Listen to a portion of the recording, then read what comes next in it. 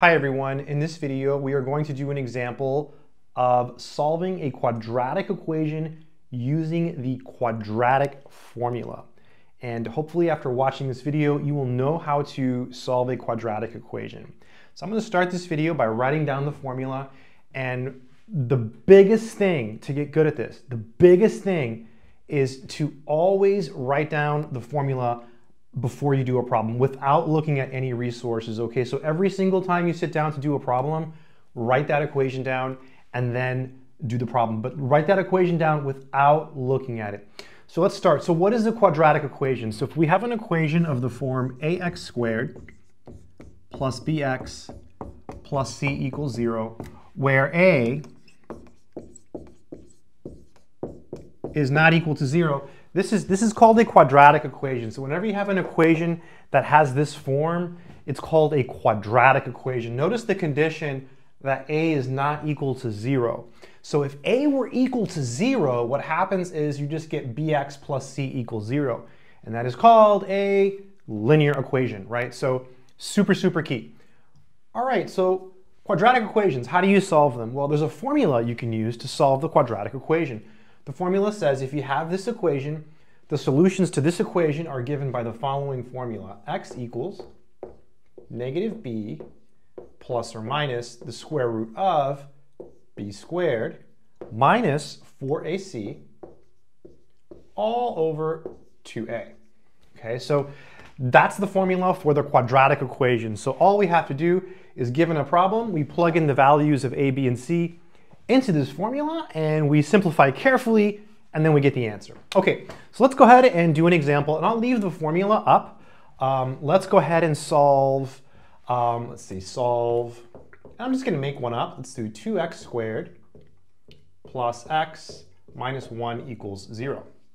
Okay, so we're gonna solve this equation here using this formula, which is called the quadratic formula for solving quadratic equations.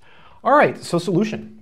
The first thing we want to do is identify a, b, and c. So a in this problem is going to be 2, b is going to be 1, and c is going to be negative 1. Just using matching, right? And if it helps, you can write it underneath like this: ax squared plus bx plus c equals 0. And you can use matching here to see that a is 2. And I always like to write down the values of a, b, and c. I totally recommend doing that. Don't just do it in your head, okay? Plus, like if you're taking a class and you're doing this like in a testing situation, if you don't write down the values of a, b, c, and like you get it wrong, you won't get as much credit. So always show as much work as possible. And as I mentioned before, always write down the quadratic equation. You might say, well, wait a minute, you already wrote it down. Who cares, right? Write it down every single time, right? So x is equal to negative b plus or minus the square root of b squared minus 4ac all over 2a. Really nice, right? Really, really nice. So now we just plug everything in. Now, you can skip some steps, but I'm going to show you the step you should never skip, okay? So this is x equals, so b is 1, so this is negative 1 plus or minus the square root of. So now we have 1 here, so it'll be 1 squared. So I'll write it since this is like a video for learning. Minus 4 times a, which is 2, and then times c, which is negative 1. So all over 2 times a, which is 2 times 2. So here's the part that you never want to skip, and this actually turned out to be a good example because look, negative and negative is positive. You've got that double negative, it's going to turn into a positive. So this is x equals. So if you skip that and do it in your head, it's really easy to mess up the signs, so don't do that. So this is negative 1 plus or minus the square root of. 1 squared is 1, so this is 1 plus, right, double negative plus 8. Oh, this is cool. This worked out really nice. 2 times 2 is 4. Okay, 2 times 2 is 4.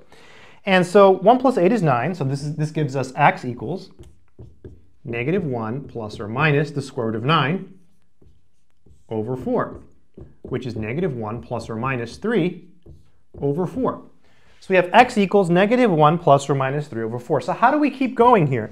So what you do now is you break it up into 2 separate cases, okay? So the first case would be x equals, let's do the plus case first. So it'll be negative 1 plus 3 over 4. That's going to be 2 over 4, which is 1 over 2. That's one of our answers. Okay, that's one of our answers, 1/2. Now we'll do the minus case. I'll do it over here because I'm running out of room. So x equals -1 minus 3 over 4. That would be the minus case. So we've got the plus case and the minus case. This is -4 over 4, which is -1. So those are the answers to this quadratic equation, right? We've got 1/2 and we've got -1. So let's suppose that you wanted to check your answers. How would you do that? Well, you would take each of these values. You would take the 1/2 and you would take the -1, and you would plug them back into the original equation, and you would verify that the answer was 0. In fact, let's go ahead and do it. I'm just going to erase the board really quickly. And let's go ahead and check our answers, which is not something that we typically do. And one of the answers was -1. I just erased it. So let's go ahead and check -1. So let's check that. So to check -1, what you want to do here is you basically want to take it and plug it into this. So our equation is 2x squared plus x minus 1 equals 0. So checking -1 means that you put a -1 everywhere there's an x. So it's 2 times -1 squared minus 1 minus 1. So this is equal to 2 times 1 minus 2, which is 0. So it checks. So -1 is indeed one of our answers. Now you don't have to check. Nothing says you have to check. In fact, most people don't check when using this. In fact, it's not something I really probably haven't done this too much. But if you wanted to check your answers, like if you were taking a test, and if you had the time, this is how you would do it, right? Let's go ahead and check 1/2, which is a little bit more annoying because it's a fraction. So check 1/2. So when we check 1/2, again, we take 1/2 and we plug it into this equation here. So it's 2 times 1/2 squared plus 1/2 minus 1.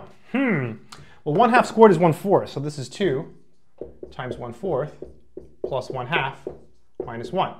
2 times 1/4, what's 1/2, right? Because 2 goes into 4 twice. So this is 1/2 plus 1/2 minus 1. So it's 1 minus 1, which is 0. So it checks. Right? No issues. So it checks. So 1/2 is indeed one of our answers. So hopefully now you understand the quadratic formula. And again, the most important thing, okay, 2 things. One, every time you do a problem, you want to write it down first, okay? Like when you see solve by using the quadratic equation, write down the quadratic equation and then, fully without looking at anything. Second thing you want to do when you plug in the numbers, be very careful and be extra careful in this spot here. Well, that's it. Hopefully you've learned some math in this video. Subscribe, like, share. Check out my courses. They are on Udemy, which is a great place to have courses. However, if you get them, use the links from the description of this video or from my website, mathsorcerer.com, because I've lowered the prices and it helps me greatly. Also, check out my X, check out my Instagram, check out my eBay store, check out my other YouTube channels, Internet Sorcerer and Math Sorcerer Espanol.